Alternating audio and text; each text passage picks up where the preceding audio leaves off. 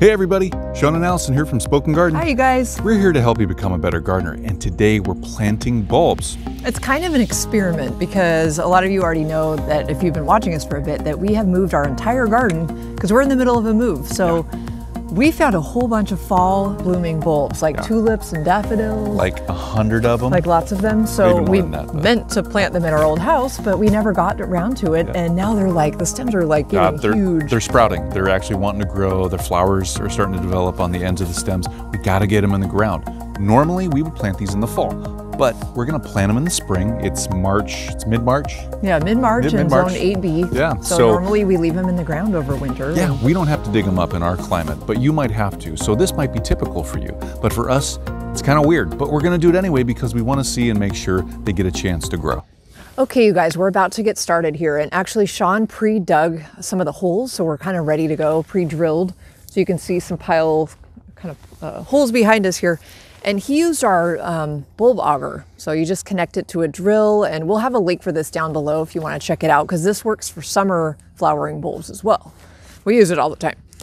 So basically what we have here is Mom helped kind of figure out where she wanted all the tulips and the daffodils. So in this area, we're going to plant some daffodils. So first of all, can you guys see how much these want to grow? They are sprouting and trying to find the sun, and we have got to get these in the ground. And we don't want to waste them or lose them, right? So we figure, why not just see if they'll grow here? So these are the Daffodil Fortune is what they're called. They're these yellow ones with the orange center. Those are beautiful. They're really beautiful. Oh, man. You know, and it's not really the colors my mom has in certain parts of her garden. So these will look really good over here, kind of by themselves. And what she wants is little groups of 5. So we're going to plant 5 of these daffodils, kind of spread out a little bit. They need to be planted about 6 inches deep, and they're going to get about 18 inches tall. So that's going to look really cute out here. So should we get started? Yep, let's do it. Okay. So guys, here we are, first planting hole. Here's our daffodil. What you want to do is make sure to orient it so this growing tip right here that you can see right there, that's oriented up. It's kind of curved right now, so we're going to kind of maybe put it at a little bit of an angle so it can kind of straighten itself. But this is the orientation that you want to plant them in. You can see it's got some roots from last year there. So this will be great. So we're going to take 5 of these and put them in this hole. But first, we got to get down to about 6 inches. Now, using that bulb auger, it was really easy to get down to that 6 inches. And yeah, so we are going to plant these. It's supposed to be 6-inch spacings between these guys. We're not going to do that. We're going to plant them tighter. They're going to look a lot better. I agree. Yeah, we like tighter spacing. Yeah, we've experienced that before where we planted them 6 inches apart, and they just look like, it doesn't look that good. It looks kind of willy-nilly. So we're going to place them further together, closer together, and they're going to look really nice and tight.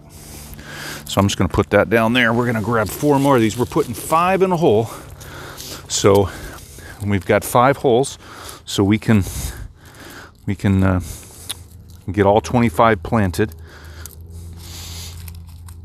There we go. That's going to look really cute. Oh man, yeah. So something to think about when you're doing this is just nice and lightly refill these holes like this. You don't want to dislodge your bulbs. And we've got other videos that we've made about these, about planting these bulbs, but just going to go over it again in case you haven't seen those. So here we go. Nicely go around those, and don't worry about this. I mean, this is just going to die and rot in there anyway, so no big deal. And we'll nicely do that. Cover these guys. Okay. And now we get a lot of rain around here, as you might or might not know. So we're not going to water these in. There's already moisture in the soil, so we're just going to let Mother Nature do their thing. If it gets really dry out here and it doesn't rain for probably about a week or 2, then Julie will have to come out, and or we'll come out and we'll water these in. But otherwise, set it and forget it. And that's it.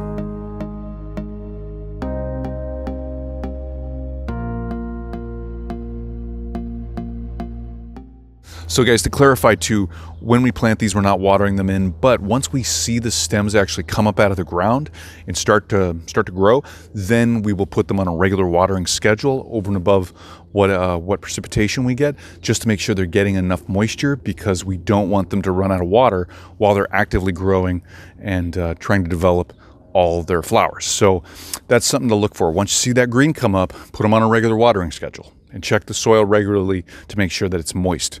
You don't want them standing in water or in a lot of moisture all the time, but you do want them to have enough moisture to grow. So guys, we're out in Allison's mom's front yard and we're gonna plant these Dutch Masters. These are beautiful. They're just pure yellow. Yeah, they're yellow on yellow right Oh there. my gosh, really pretty. Gorgeous. And look what they look like right now. Oh my gosh, this really needs to be planted.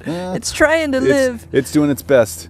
It wants to live its best life. They all do. So they all look like this. We're gonna get them in the ground. We've already got the holes pre-dug.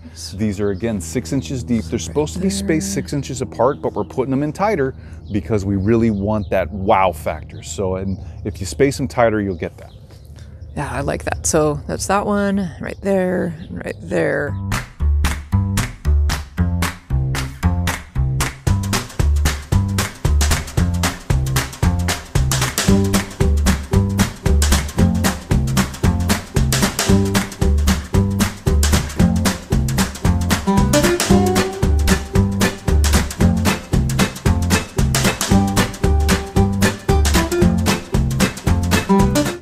Okay, you guys, we're back in the backyard and all the daffodils are planted now. So we're moving on to the tulips. So these are so beautiful. Again, all of these have come from Longfield Gardens, Gardens. And we got these at Costco. So we've grown some of their stuff in the past and they are very healthy. Okay, so we have 3 holes ready to go. We're gonna actually divide up 25 tulips into these 3 holes. So we'll probably do like 8, 8, and 9 over there in that 3rd hole. And Sean already kind of drilled and dug out these holes, so we're ready to go using our bull barber. So we're just kind of, again, this isn't a big experiment. These are going to be, the red tulips are called World's Fire. They're just kind of red. They have a little bit of yellow underneath at the base. Oh yeah, beautiful. Those so red ones. I know those are pretty. I'm predicting maybe the inside might have a little bit of yellow as well, but we'll have to wait and see. Yeah. So we're going to get those all ready to go, and then we'll move on to the other color.